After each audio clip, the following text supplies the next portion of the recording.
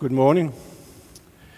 Thank you to the organizers for inviting me to speak twice today.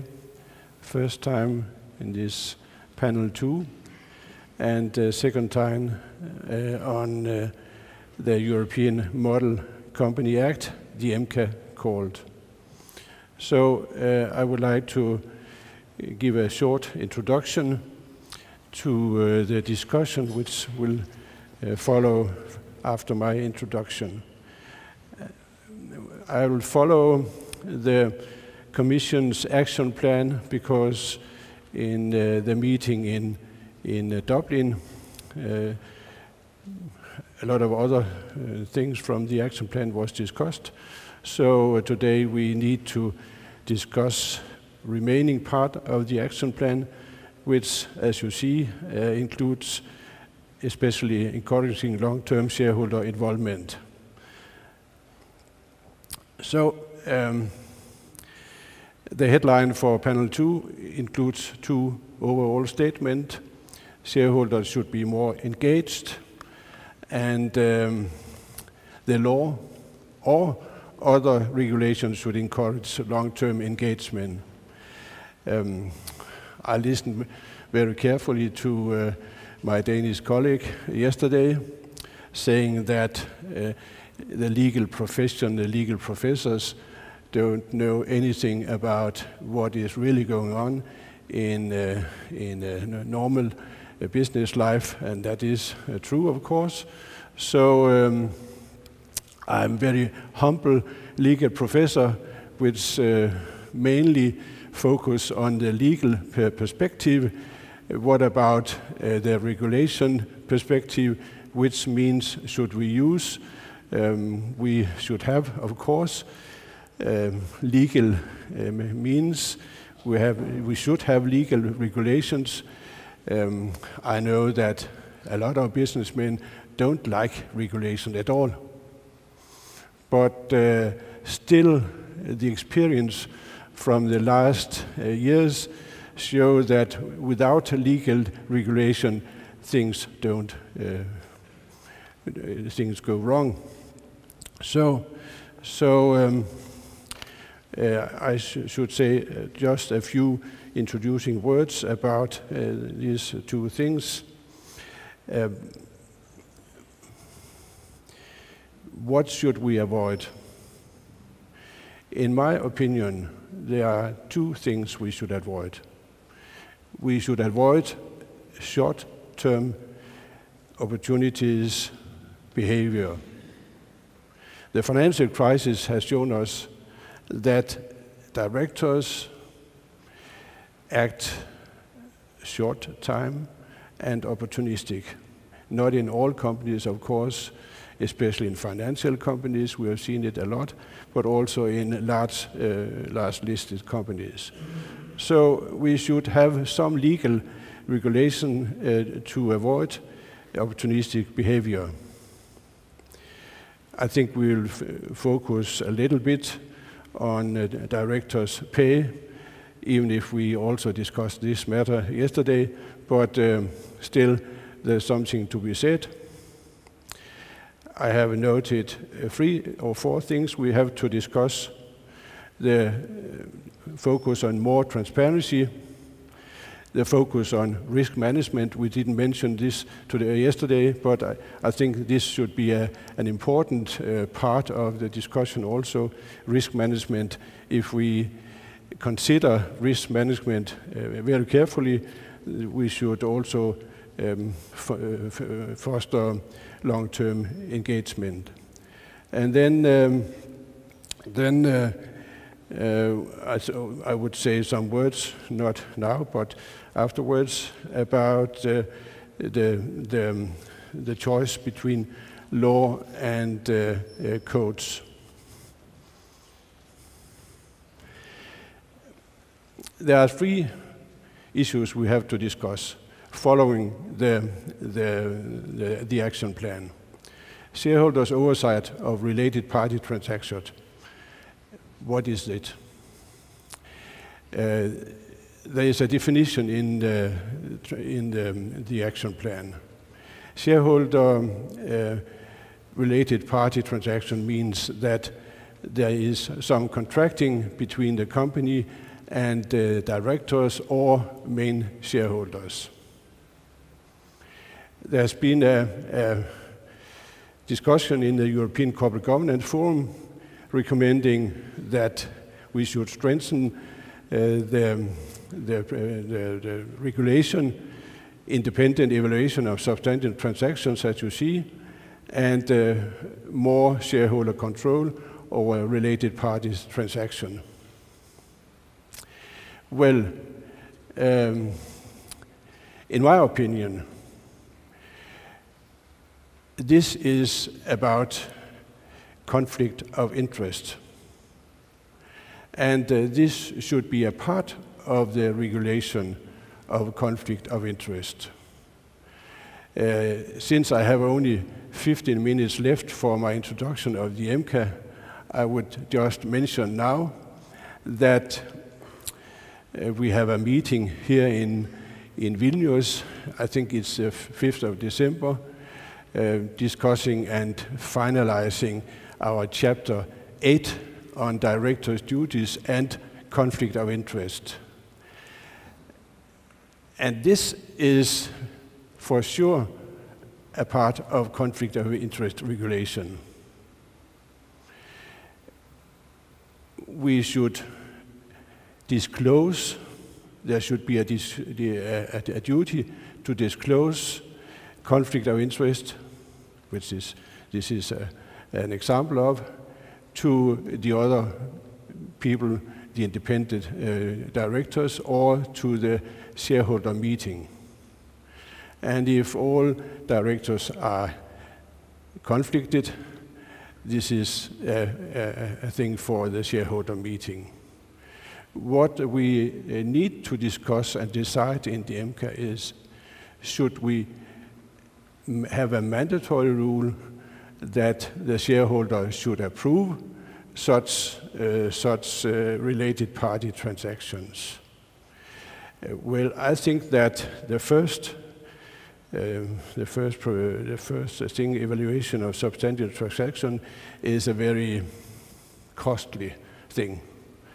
I think it's sufficient to make, for instance, make a short report to the annual general meeting saying that in this year we have had some related party transactions.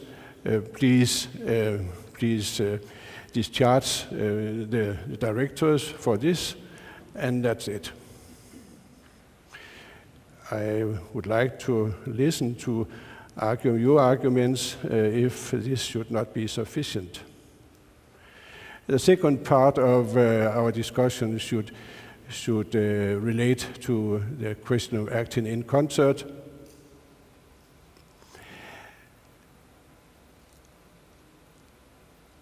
Three things. There is a discussion about shareholder identification. For those who are familiar with the Swedish Companies Act and Norwegian also, you know that in Sweden there is full publicity about who are shareholders. On the other hand, in Denmark we have been hesitant to give not only the company but also and especially other shareholders the opportunity to identify their shareholder colleagues. Of course, if you should gather, if you should speak together, if you should resist some proposition coming up on the general meeting or in preparation by the directors, the shareholders need to get into contact with each other. So there is a discussion about bearer shares and registered shares.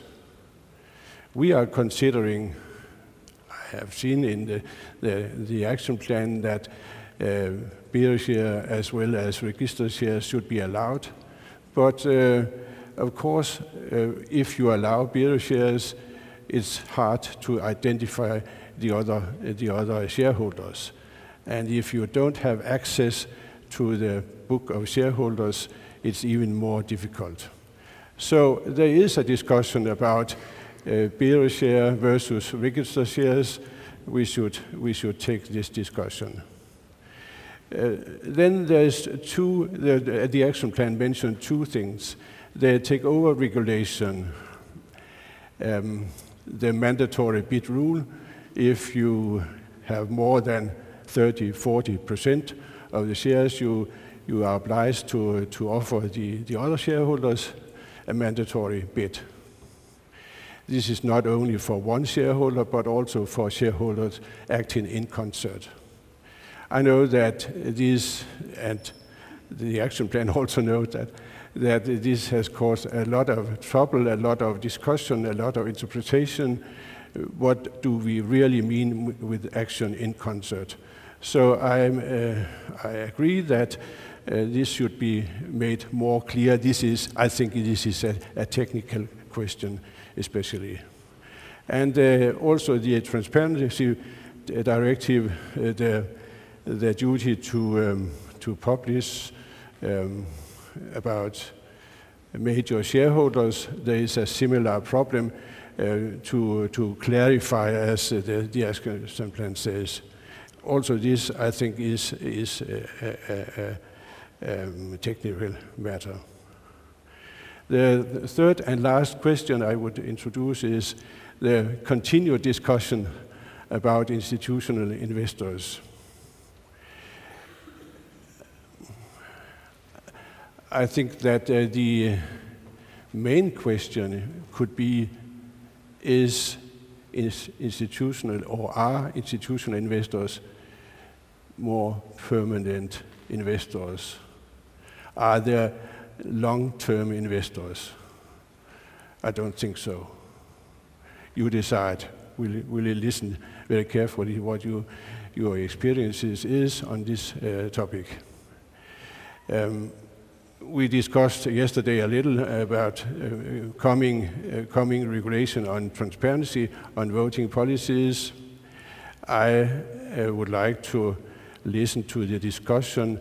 What is the incentive for the institutional investors to be active? I listened carefully also to what was said yesterday, that there should not be a binding regulation that institutional investors should be active. They should decide themselves, but they should be transparent on their voting policies. The incentive is to be active. Well, a mandatory rule is a rather strict incentive, but do the institutional investors also have their own incentives to be active? It is costly if you own a part of 25,000 companies all over the world. I think it's costly and difficult to be active on each company. Is it possible? For small companies, for small countries like Lithuania, Denmark, well, I think the result could be that US-based institutional investor would say, well, Denmark is too small. We don't invest in Denmark. This should not be in our interest. Last thing I should mention in this introduction is, where should the regulation be found? My first thinking is that, what is an institutional investor? This is many different things. There are alternative investment funds. There are asset managers of different kinds. There are banks, life insurance companies. There are a lot of different things. And if we should regulate, where should it be? Should it be in the Companies Act? This is my concern. Should it be in the Companies Act? No, I don't think so. I think that codes like the UK Steward Code is preferable, or if you have special regulation of for instance, alternative investment companies. There is in Denmark, we have just implemented the directive on this. The regulation should be, according to my opinion, should be in this act. So I hope to have introduced some questions which my colleagues could follow up on, and I would like to answer any questions also, if I'm able to do so. Thank you. Thank you, Paul, for such a very important topic. And now I would like to introduce the panel moderator, Mr. Chris Hodge, the Director of Corporate Governance UK Financial Reporting Council. The main purpose of this session is, as Paul says, to get some panel discussion going on the issues we've just discussed. The only thing I will say about myself is, as Paul just mentioned, we have introduced a UK stewardship code 3 years ago, which is an attempt through the sort of approach that Paul was talking about and a version of what Ugo Bassi was talking about yesterday, through a bit of transparency to encourage investors to take a more long-term approach. It's still very much in its early days. We're not sure yet whether it's going to have the effect that we hope it will. So from our point of view, it's very interesting and very timely to have this discussion here today. We will go through the 4 issues that Paul raised more briefly than we'd like, unfortunately, given the time available, but hopefully enough to stimulate some interest and some questions from the floor. Related party transactions, acting in concert, the transparency approach, and specifically some of the proposals that Ugo Bassi outlined yesterday, and then this broader question about, are investors interested in long-term stewardship and engagement, and if so, how do you incentivize them to do that? So with those brief introductory remarks, I'll ask the rest of the panel to join us at this point. So, and then I will introduce them to you once we're all settled. Paul, we've already met. Next to Paul is Gintautas Bartkus, who's the Lithuanian element of the panel. He's an advocate, managing partner of the Baltic Legal Solutions Lithuania and a lecturer in law at Vilnius University. He used to be at the Lithuanian Ministry of Justice, where he worked on company law and the civil code, so very well qualified to talk about both how you write the law but also how you apply it. Next to him is Annika Putanainen. Annika is the head of surveillance for Nasdaq OMX in the Nordic region, which covers the stock exchanges in Sweden, Finland and Denmark. As well as surveillance, she's responsible for developing listing rules and the rules around IPOs, and previously worked for the Swedish Financial Supervisory Authority. So we have 2 sort of reformed regulators, if you like, here. Next along is Mikkel Skugard. Mikkel is representing the asset managers on the panel. He's the Vice President of Corporate Governance and Responsible Investment at BlackRock, who, as you probably know, are one of the world's largest asset management firms. As of the end of 2012, globally they were responsible for $3.8 trillion of assets under management, which gives you an idea of the scale of their operation. Mikkel personally is responsible for analysis, engagement and voting in a number of markets, including the Nordic countries and the UK. And last but by no means least, we have Jella Benner-Heinacher. Jella is the Chief Managing Director of DSW, which is the leading shareholder association in Germany with more than 25,000 members. She's also Vice President of the European Federation of Financial Services Users, which, as the name suggests, represents various groups such as savers, shareholders, holders of life insurance policies, and many others. She's also a member of the Stock Exchange Board in Düsseldorf, so again, a very interesting mix and hopefully a wide range of perspectives that we can pick up on. I'd like to kick us off on related party transactions by asking Gintautas perhaps to respond to the introductory remarks that Paul made. Is there an issue about having common principles across the EU? Are the current arrangements adequate? If not, what do we need to do to address those? Yep. Hello. Yeah, Chris, thank you. That's yeah. Most probably we should start from being more specific on what is actually the proposal, because it's based on the statement made by European Corporate Governance Forum regarding related party transactions for listed companies. And in short, the ECGF proposed to establish two quantitative thresholds, 1% and 5% of total company assets. And transaction representing less than 1% assets are exempt from any special reporting requirements, but should be reviewed by the independent directors. The transaction representing between 1 and 5% of assets should be publicly announced at the time of the transaction and should be approved by an independent advisor. And finally, the transaction representing more than 5% of assets should be voted on by shareholders at the general meeting. From the action plan as well, we see that the Commission possibly intends to propose amendments to the shareholders' right directives. So the question actually remains here, are there any other instruments or mechanism to attack this issue? And if we will look to the OECD report, Related Party Transaction and Minority Shareholders' Rights, there's 5 possible approaches mentioned.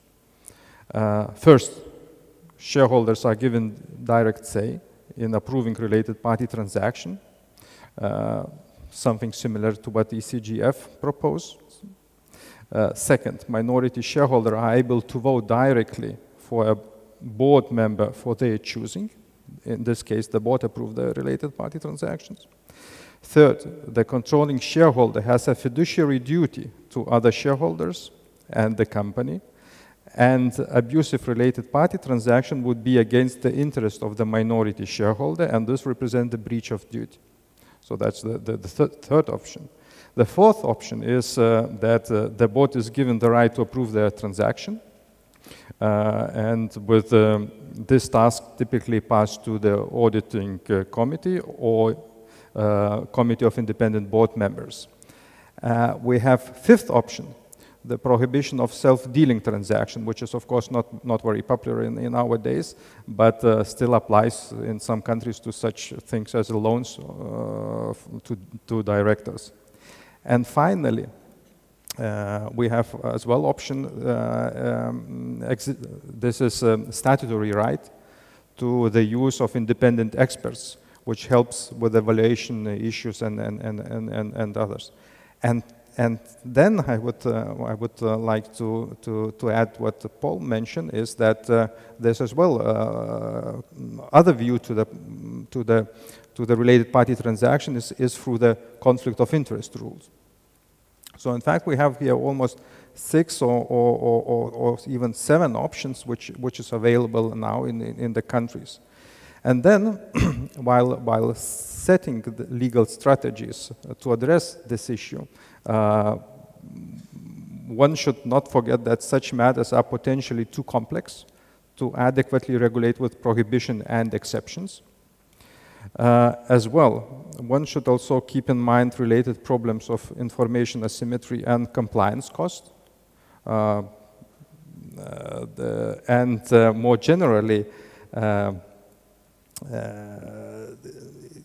the question still remains, is more complex rules will not lead to more active shareholders. The one thing, it seems to me, solved and no one is disputing it, this, I mean the reissuance of IS 24, which defines related party transactions. And it seems to me that the issue itself on the definition is not longer an issue. So, but rather it is formal enforcement that still remains weak. There's some novel elements you can find in a number of countries, like security regulator financially supporting derivative or class action suits, like special departments in the court system which handling these cases. But nevertheless, all these enforcement actions still seems to be more costly than simple Wall Street rule, if you don't like the management, sell your stocks. Coming back to the EU perspective and the EU initiatives initiative in this area, it seems to me it's very good to to remember the reflection group opinion on the, or recommendation on the on when and why we need to have European intervention in this area. So as it was stated in the reflection group report, EU harmonization should be done after careful vetting on of the facts. EU harmonization should be focused and aimed at particular problems. And EU harmonization should respect the national corporate governance systems. So having in mind that, if we will look to that issue from a little bit historic perspective, you will see that firstly it was mentioned by the high-level group of company law experts in their report, and the report actually argued in favor of initiative for greater disclosure, not approval, but disclosure. It's interesting to point out as well that the majority of respondents on green paper consultations share the view that sufficient safeguards are already in place. And finally, if you would look to the research made regarding this issue, you will see that related party transactions are mainly with a controlling shareholder or with members of the company group. So this means that the issue of group interest should be considered as well, and most probably should be considered first. Otherwise, I mean, they're trying to solve the related party transaction without saying anything about the group interest might be an issue. So, and having in mind all this, what I mentioned here, so the question still remains: is it really the time for hard law to be proposed and introduced? Thanks very much, Gintautas. There's a number of issues raised there, but in the interest of time, I'll try to boil them down to two. The first one, on which I'll be interested in Jella and Mikkel's views as shareholders, is of the various options that you outlined, is there a preference from the shareholder perspective to have a direct say, or would they be happy with some of the other controls and enhanced mechanisms that you described? You also raised the question about the relative importance of enforcement as opposed to the actual content of the rule, and after we've heard from the two investors on the panel, perhaps Annika might say whether there are practical issues around enforcement of the rules that you've come across in your experience. But Jella, Mikkel, do you want to say anything on this? Yes, let me start with the issue here, related party transactions. First of all, thank you for the introduction and for the invitation. I think I agree with Paul. I think it's all an issue of conflict of interest. That's the main issue. And if I take a look at the German system, that's where I come from, we already have the auditor having a look at the related party transactions, and there is already a report by the auditor, but it's only directed to the supervisory board so far in our system. But I think it is a good idea to increase the disclosure, because whatever you can do in case of conflicts of interest is to increase the transparency. So I think there are good reasons to disclose more information, for example, the report to the shareholders. And also I think it's a charming idea to have an approval of the shareholder, although I think good information on the report and maybe an advisory vote of the shareholders would be sufficient, and I would like to see actually being it reduced to material transactions. I think that's why it is very important to have these thresholds, because I mean the shareholder already receives a lot of information, and it should be only reduced to useful material information. And I think the shareholder is only interested in transactions which are really material. So no, maybe this is the view. That's a very good point about transparency and disclosure in general, actually. Mikkel, you must see many different systems in the different markets you work in.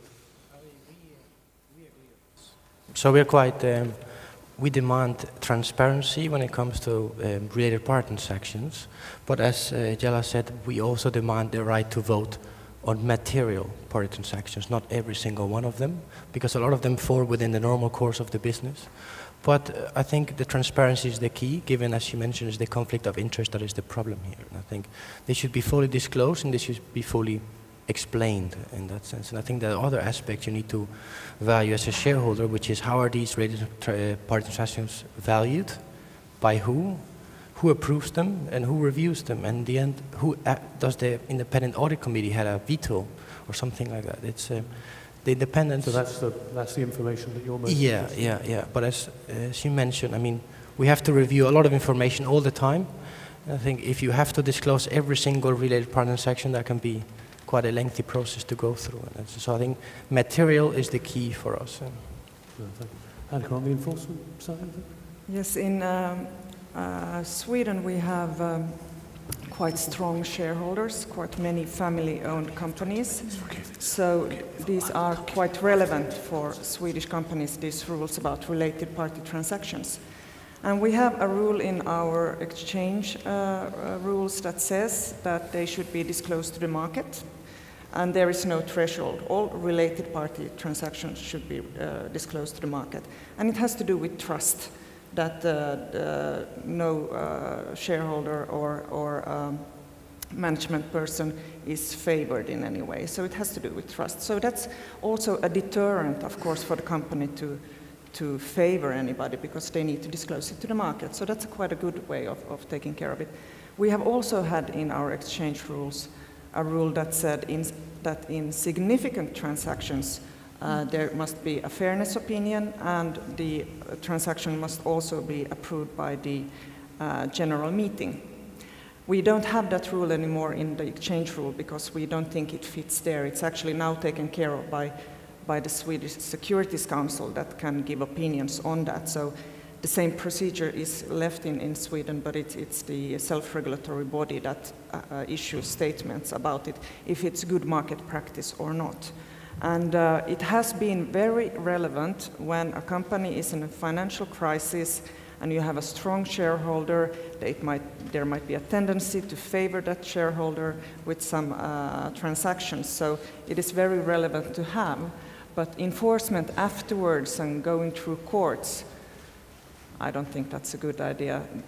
And it will take 10 years and nothing will come out of it. It's not an effective mechanism. Transparency is good. While you have the floor, Annika, I'd like to come on to the acting in concert. And I should say that, and I should have explained this to Paul, so apologies to him, that I think when we've trotted through the 4 different issues, I'd like to come back to Paul to pick up on any points that he's spotted that relate to the questions we started with.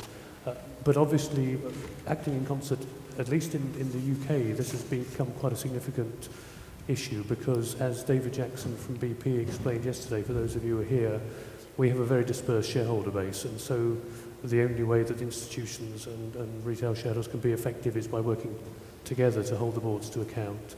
And clearly, when you're encouraging collective engagement, this raises issues about whether that activity falls foul of various acting in concert rules. So, as somebody who I imagine has had to both define acting in concert but also have to try and detect it when it happens, I'd be very interested in your perspective on some of the practical issues around that subject. Yes, before working for the exchange, I worked for the Swedish FSA, and we were responsible for the takeover regulation as well. And twice I have been involved in investigations where we have tried to define acting in concert. In both cases were in relation to the truck maker Scania, which has had many corporate governance issues. We can write a book about that company, but that's another seminar. But it was in 2006, it was the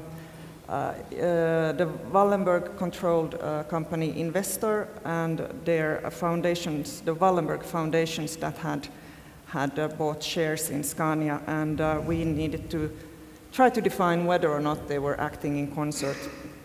And it was based on circumstantial evidence mostly, and that's the really difficult part. In Sweden, and I would guess also for the Nordic countries in general, we want to have facts in place that are the sort of the connecting link between the parties and not circumstantial evidence. And we didn't manage to find that formal link, even though the definition says that it can be an informal or a formal agreement. But in practice, I think in Sweden and the legal tradition, it's very hard to try to make a decision on circumstantial evidence. So, and the same was in 2008. It was MAN and Volkswagen, whether or not they had come over the mandatory bid threshold. And at that time, Volkswagen was not the parent of MAN, but there were links, there was shareholding. But that was also circumstantial, so we didn't actually come to a conclusion there as well. So even though in the UK, I know the UK takeover panel says that the definition should be broad and that circumstantial evidence is enough, and you can, on each case, you can actually define it. In the Nordics, this doesn't work. We need to have more substance in our decisions, and we need to have maybe presumptions that need to be rebutted then by the persons acting in concert. That would be helpful. No. That's very interesting. I'm going to ask Gintautas perhaps to pick up on this question of the relationship between definition and enforcement, which, as you've highlighted, for a provision in this area to be enforceable, it has to be relatively specific for you to be able to identify the activities and ring fence them, if that's the right phrase. But at the same time, there's an understandable desire that the legal definition shouldn't be too tightly prescribed, if that then prevents other activities being carried out that are legitimate and not related to acting in concert. One of the specific ideas I know that has been tabled is an idea of what I think is called a white list of activities that are clearly acceptable, and whether that might be a supplement to the legal definitions. And I don't know, Gintautas, whether you have any thoughts on that specific idea, but the issue around definitions more generally.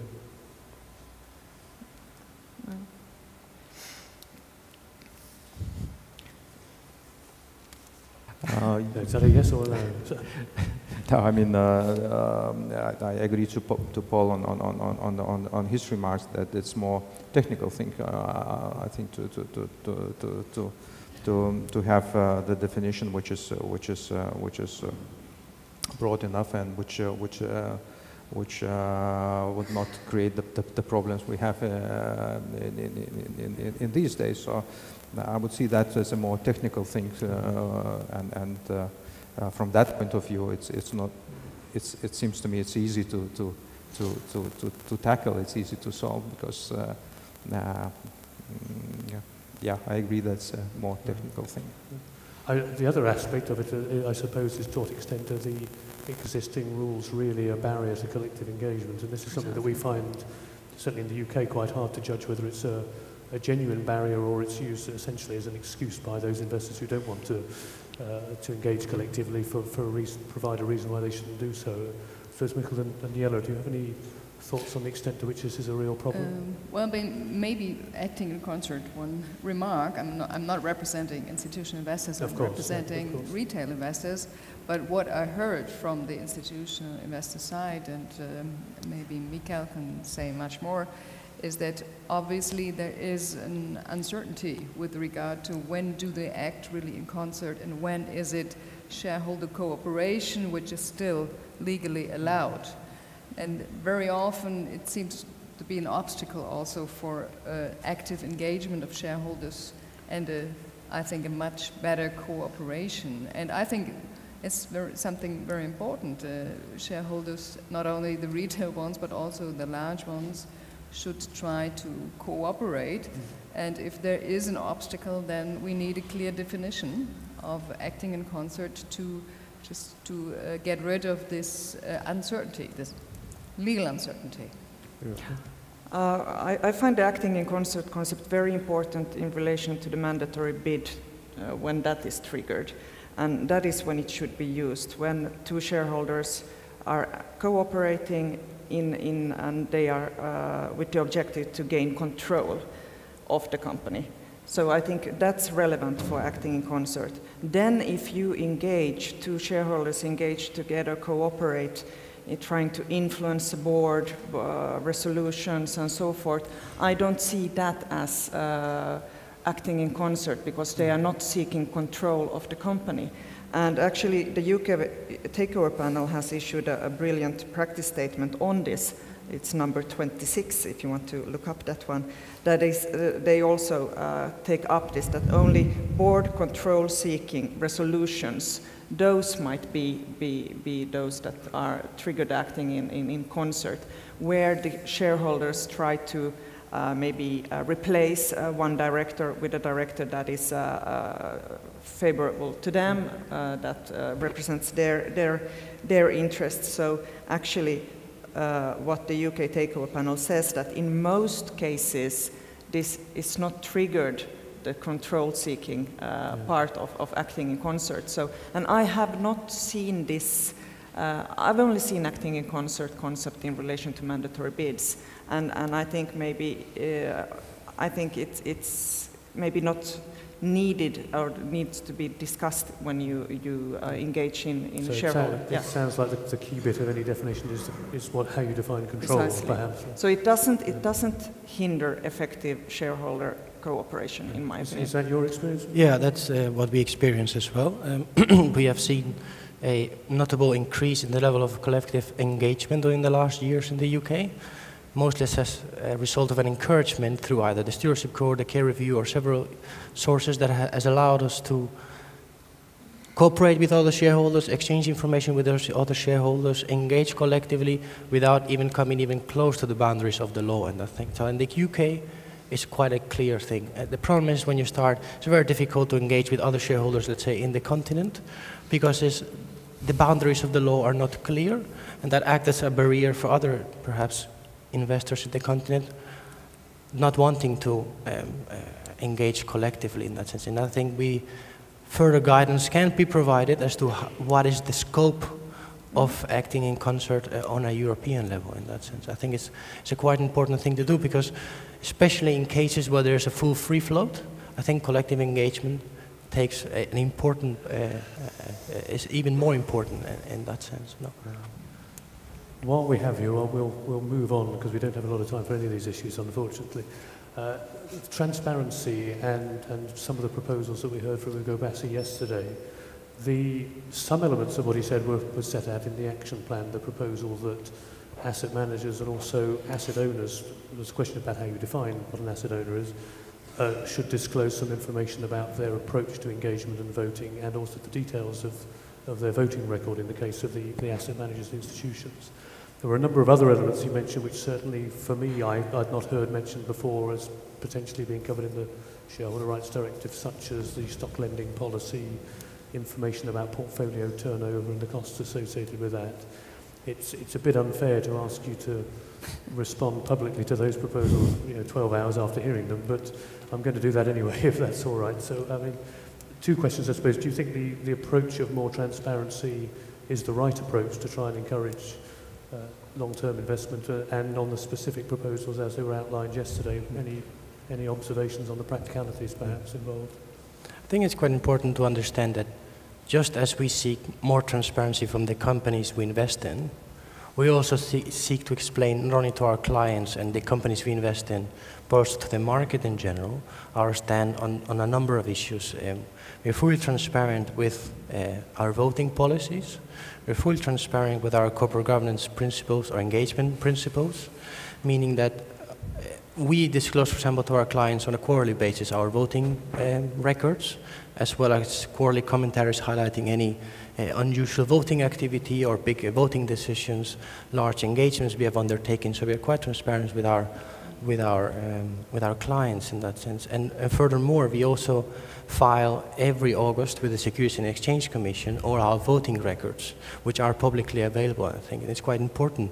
And we have been quite transparent with the way we vote in that sense. No, because we think it's important, things that come out in the public domain or things that are transparent are things that get addressed at some point in that sense. And I think where we perhaps have historically drawn the line is that we are bit more hesitant to disclose level of who we engage with, and we have never disclosed, and we don't intend to disclose how we vote before we actually vote to the public. We do advise the company how we're going to vote before the AGM takes place, to try to explain them a bit our stance and try to tell them what they can do in order to change that voting outcome. So I think transparency from our side is something that we have been doing for a long time, and I think it's quite a positive trend in that sense. So. And presumably for an institution of your size, not that there are many of your size, with all your global activities and the number of different funds that you run, are there practical issues about trying to pull together some of the information that was being suggested yesterday? In terms of? In terms of some of the detailed information about turnover, for example. Yeah, so yeah, I remember that comment yesterday. It was a comment around trying or having to disclose your portfolio turnover and your portfolio cost. And I think giving the size, I would ask, what is it we're trying to achieve by disclosing this information in that sense? Because I suppose giving the size of our company, we have hundreds of portfolios, hundreds of funds, hundreds of institutes, that if you had to disclose this on a quarterly basis or semi-annual basis or an annual basis, it would be quite a lot of, the implications of this would be quite considerable for us. It would be quite a heavy reporting burden that I don't see what purpose that would serve in that sense. I mean, one of the assumptions behind the transparency proposals in the action plan, as I've understood them, and certainly behind the stewardship code approach that we've taken in the UK, is that as far as disclosure by the fund managers is concerned, it enables the clients to make a more informed choice about whether there is a manager who shares their approach to long-term stewardship, to engagement and so on. And there was a challenge yesterday in the panel session as to whether that is an issue that really matters to clients, and therefore whether there's a value in the transparency if it doesn't lead to a change in manager selection or whatever by clients.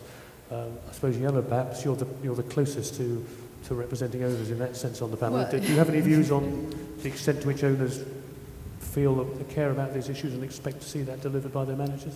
Well, with regard to the role of institutional investors, I think, again, transparency is the key issue.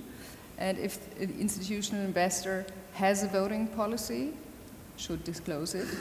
If the fund does not have a voting policy, should disclose it doesn't have a voting policy. And in general, I would assume they would have a voting policy, they would have an engagement policy, so they should be very transparent on this. And I also believe that the institutional investors should be transparent with regard to the exercise of their votes.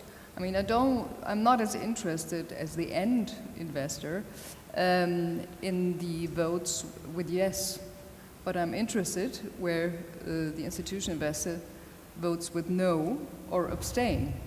So I think it's relatively easy to publish after the general meeting the information on in which dimension the fund voted with no or abstain.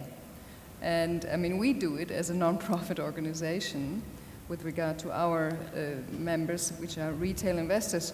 So I think it should not be a big problem for institutional investors to do the same. Thanks. We unfortunately have 5 minutes left before we throw it open to the floor. So what I'd like to do, if I may, is come on to the final question that Paul raised, which is about incentives. We've talked a bit about barriers and about transparency, but whether there are ways of incentivizing both end investors but also the institutions to take a more long-term approach. I'd like to start with you, Jella, if I may, to get your thoughts on that, and whether there are any specific ways of incentivizing investors that you think are worth considering. Then perhaps come back down the line for a very quick view on whether there is, if we could do one thing to incentivize long-term stewardship, what would it be? And then ask Paul perhaps to reflect on some of the points that have been raised during the discussion, picking up the points that he made at the beginning, if that's okay.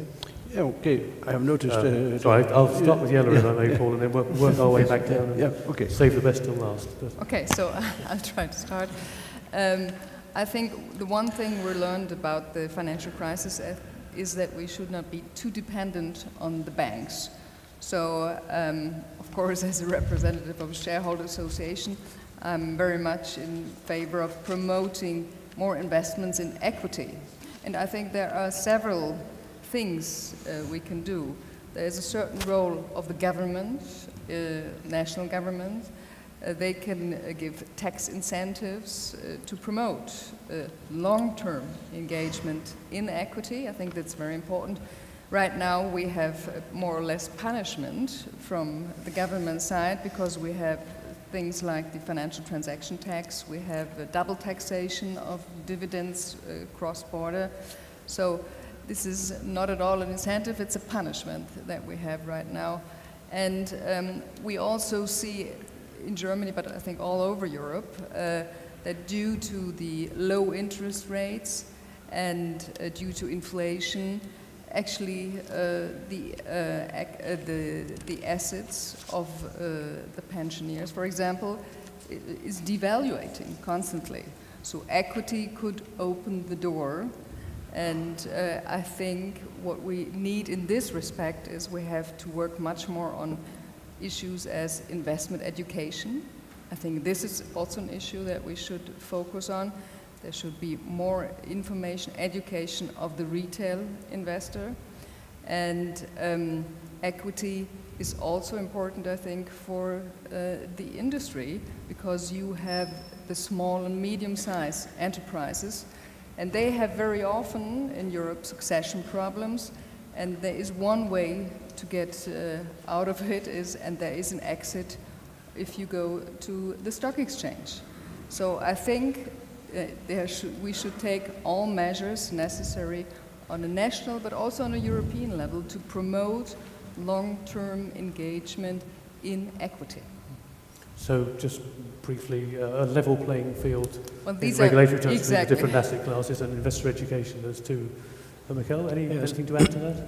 So I'll come up with 2 points why we think being an active owner is quite important for us, because in fulfilling our fiduciary duty, that will sometimes involve engaging with companies. That's our main incentive to engage. But you have to understand that we manage around $4 trillion in assets. Half of that is in equities, and around 80% of that is invested through index tracking strategies, meaning as opposed to an active management of the shares, you cannot sell or buy, you hold these shares as long as the company is listed in a stock exchange. So you are by default a long-term shareholder. And therefore, knowing that, I think engagement with the companies acquires even a more prominent role in wanting to affect change over time. And therefore, we are often supportive of management during voting season and during engagement in the short run as they work through changes in the long run. I think those are the main two reasons why we choose to engage. That's very, very clearly expressed. Yeah. I agree actually with everything that Jella said earlier, and so I don't have that much to add. I could just point out the tax incentive. I think that's an important one because money talks in the markets. And then also focus on more listings, more SMEs to the market. We have a trend that we have less and less listed companies. We need more listed companies. So we need to create more interest in that, and then with tax incentives, that will create long-term engagement and growth and more jobs, basically, in Europe. So quite a bit of agreement so far. Gintautas, anything to add?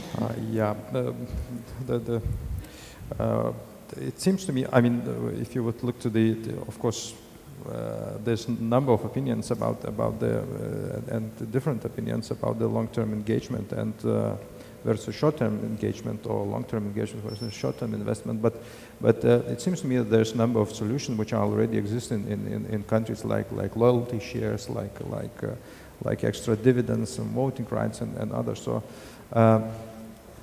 tax incentive, that might be other option. But the question which I would raise is, do we need actually the legislation there on the EU level? Because it seems to me that there's a number of approaches still can be found in the countries. So that's the question which would remain. I mean, do we really need EU legislation on that point? especially when with tax concerns as well. I mean, that's coming up as a bit of a theme, isn't it? Paul, I'm afraid I'm going to ask you the impossible to try and give your reflections in no more than 3 or 4 minutes, so we have a bit of time for questions. I have 3 small comments on what we have said until now. One to each of the topics. First, about related party transactions. The Commission will take an initiative, especially regarding amending the shareholder directive, shareholder rights directive, but this is about listed companies. The problem about a related party is also a problem for all other companies, not only, but maybe especially for closed companies. So it's not enough to consider this problem in the light of listed companies. Listed companies is important, of course, but also other companies. That's why we try to figure out some rules in our EMCA concept. Second, I would like to say one short remark on acting in concert. We know that this is a UK invention from the original takeover panel code, spread about to all the European countries, including Denmark. And I don't think this was, as I understood, a way to circumvent the mandatory bid rule. Am I right? Yes. The idea is good, but practice is bad. I don't think, I think we agree that it's hard to practice. We have a lot, also in Denmark, we have a lot of cases where people act in concert, but the authorities are not willing to go into this problem and say, well, you 2 guys, maybe you know the Danish football team, FCK football. There were 2 guys, each having a little less than 30%. They tried to take over this, but no acting in concert was stated. The last thing is that yesterday we heard that there is a distinction between institutional investors' dialogue with the company and the problem of voting. We have discussed voting, transparency about voting policies, but what about transparency about dialogue? The situation in Denmark, at least, is that recently we have the Danish windmill company Vestas. Maybe some of you know it. They have just fired the Danish CEO, and they took a Swede to be the new CEO. And many of us wondered why didn't the Danish institutional shareholders come up and vote against or for, or even did something on the general meeting. But what happened is, of course, that they had a dialogue before the general meeting saying, this is enough, now we need a new CEO. So even if we had a lot of transparency about the voting policy, the way at least the Danish institutional investors work out is through dialogue. And what about this? No, I think that's a very interesting point, actually, and certainly what we're told by both investors and companies in the UK is a lot of the most effective engagement is never seen publicly, and their view at least is that it would be less effective if it was carried out in public, but it does raise exactly the issue that you say, that for others with an interest there isn't a full transparency about what is going on. So I think that's quite an interesting challenge. Thanks very much to all of the panel. We now have only 5 minutes, I'm afraid, for questions. There are some microphones here. There's a gentleman over there wanting to raise questions. Start with. Patrick McGee, just some reflections on 18 years as advising UK corporates, including 2 years of the UK Takeover Panel. I think the spectrum of issues we've got today I would categorize as absolutely right to regulate but hard to do, and I'd question the need to regulate around long-term engagement. In terms of related party transactions, that's some of the hardest advice myself and my firm ever had to give, because almost every time there's a related party transaction, there's such a strong conflict of interest and smell about the thing that it's very important that there are quite strict rules. And I think graduating it, having a vote on a 1% transaction seems a bit heavy, but having a good strong rule that it needs independent advice is really helpful. So I think that is right, but it can be that there are related party transactions that do make sense, so I think it's right to allow them, but under strict scrutiny. Acting in concert is really about people coming through and trying to break through the mandatory bid, and I've seen really bad abuses of minorities by people acting in concert and trying to deny it. But because they're always circumstantial and people talking in the pub or across in the boardroom, it's very hard to prove it, but it's good to have that there as a deterrent against that. In terms of the long-term engagement, and again, it relates back to the acting in concert, it's right and good to have shareholders working together, particularly in a diverse base. But if you, I think if we try to regulate and put too much disclosure in, we'll find, particularly for smaller companies where the engagement isn't that great, we'll actually lower liquidity and actually make things more difficult to get people to engage. So I'd caution people about too much regulation around the engagement front. Thanks very much, Patrick. Anyone want to respond to those points, particularly perhaps the last one about whether... Completely agree. So whether there is a danger that by going for too much transparency you actually get in the way of engagement for some of the smaller institutions or smaller owners. All agree with you. Thank you. Unanimity at last. Anyone else wanting to raise a question or make a comment? You're still getting over last night's celebrations, aren't you? There's one. Chris. Ah, sorry, over here. Thank you. I'm Cordula Held from Deutsches Aktieninstitut. I have a question, a more systematic question when it comes to related party transactions. Related party transactions might be transactions that are normal, I don't know, M&A transactions, and I don't know how it is in your systems, but in the German system, the AGM does not decide on such transactions normally. So this is all due to the management board in our system, and the supervisory board takes a look at it.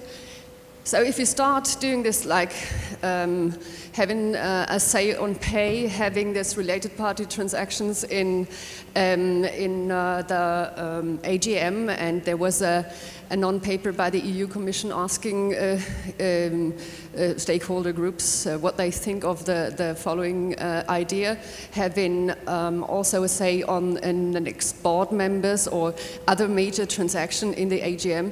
Have you got a new trend here that actually shareholders are taking over the management body, actually? Interesting challenge. Jella, I suppose, as we were talking about the German experience, you're the obvious person to ask to respond first. I think it all goes back to a proposal of the European Corporate Governance Forum in Brussels. I think they initiated this thought because they had the feeling that this is a major topic because of the conflict of interests and that it is not taken enough care of. I know the situation in Germany, but it does not mean that it's perfect. And I think we can always have a look if the information is really sufficient and if we cannot do much more in this regard to avoid any suspicion on these transactions, which are really a major conflict of interest. Yeah. Does anybody else want to respond to the sort of question, challenge at the end, that are we getting to a position where shareholders are beginning to take over decisions that rightly rest with management, either in this area, you mentioned say on pay as another example of that. Any comments on that? Well, I would just would like to point out the method how we address the issue. I mean, because it seems to me that the IAS 24 standard did a very good good job, at least in the way that defined the related party transaction, and then that information is available in the reports. So the question is more here: what should be the next step, or and at which level the EU should intervene in these processes? Because it looks like, I mean, there's a number of solutions in different countries, and they might be okay in these countries. So is there any need to have unified solution for that? That's my point. Of course, everyone must probably agree that this is a really how to say important question, and a lot of things might be bad things might be done if there's no proper regulation. But still, the question was on the methods. What the legal strategy we need to choose in order to have the and if we are choosing what the enforcement then rules, they need to go in line with that, because if we are just saying please disclose something and there's no enforcement possibility, so then how it practically will work. Thanks. Do we have time for one more question if there are any? We have 5 minutes over during. We can hardly refuse to let the Commissioner make a comment, can we? So, and then after this, I'm afraid we're overrunning slightly, although we started slightly lately, but we'll let you go to your coffee. Thank you, Chris. Jeroen Hoyer. I have a question which sounds a bit provocative, but I really don't mean it like this. It's a question more to Annika and to Mikkel. Mikkel, you said that BlackRock manages around 3 or 4 trillion euros, I think you said that. Now, I just ask myself, if you're so big, and we had the debate on banks, too big to fail, too big to save, how does this work out when you have a massive investor like BlackRock in a small market, let's say in Sweden, in Denmark? What kind of issues can arise then? Have you experienced this, Annika? How do you look at this? Certainly, if you want to have this long-term engagement, what happens if a massive investor like BlackRock at a certain moment decides to sell? What does it mean for a stock, for a small stock market? Are there implications, or am I too cynical here, too negative? Yeah, very good. I'm not sure if I got the question. Your question was about activist shareholders active in the Swedish market and my experience of them, or? I think it was specifically about whether you have a large global institution, what the implications of some of the decisions they will take in smaller markets, is that right? And whether that has a systemic issue, I suppose. Yeah, no, I think the difference is between an activist shareholder and an active shareholder. There's a big difference in it.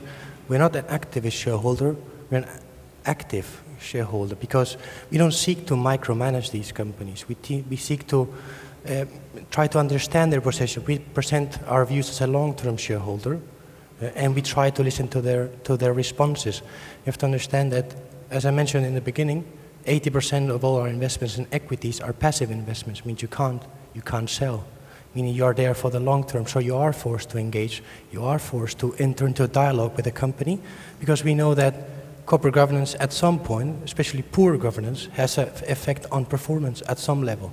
Therefore, you want to safeguard. It's more of you should understand our role as more of a risk identification purpose in that sense. You want to identify what risks are you exposed to as an investor in that specific company, and what can you do through dialogue to make changes through those practices in corporate governance where you happen not to agree or have a different view in that sense. But I think when we vote 15,000 meetings every single year, we meet around 1,200 companies a year. Yes, you cannot cover everything, but you shouldn't assume that there are problems all the time in all the companies in that sense. A lot of the voting related activity is also a lot of standardized AGMs that you just need to vote through, and you need to focus on those that are perhaps more problematic, or where your size of the holding is larger in that sense.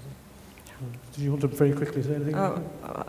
More a general comment. I see good corporate governance as a tool that creates interest in a company, and the discussion in Sweden has maybe been that the shareholders are not active enough, they are a bit lazy and not that active. So if we have active shareholders that cause discussion in the papers and media, that is something that I find we find positive because that creates interest in the companies, and good corporate governance is a tool to create interest and visibility in the company.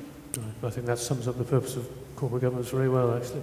I'm afraid we'll have to stop there. I'm slightly disappointed because I think we're just beginning to get into some of the most interesting issues, but there's many more interesting issues still to be discussed today. Please join me in thanking Paul for the presentation and for the whole panel for a very interesting discussion. And then I will hand back to Andersen for the next bit.